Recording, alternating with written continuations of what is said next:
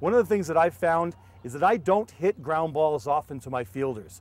I prefer to roll them. I prefer to have small controlled drills where I can increase the repetition and I can also monitor their body position, their footwork, how they attack the ball, how they field the ball.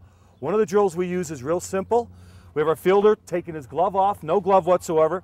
Good low position, thinking about his triangle, getting his hand out. We have his teammate roll the ball sharply, and he rolls it right back. Keep going, just keep going right back as quick as you can, right back and forth. Stay in that position.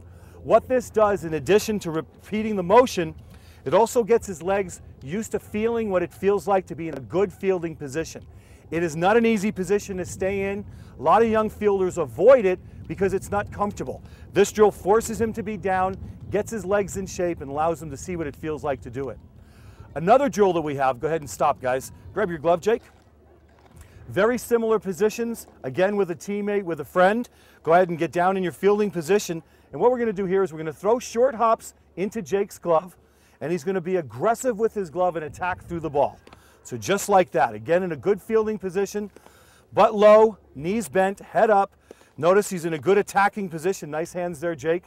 And he attacks the ball outward. A lot of coaches, a lot of old-time coaches like to teach a more passive glove position.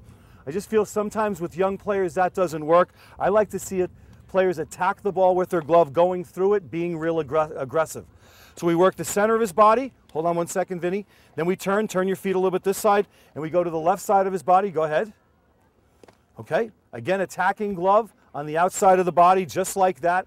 Notice each time that he catches it, he brings the ball back into the center of his glove so he's ready to field and throw.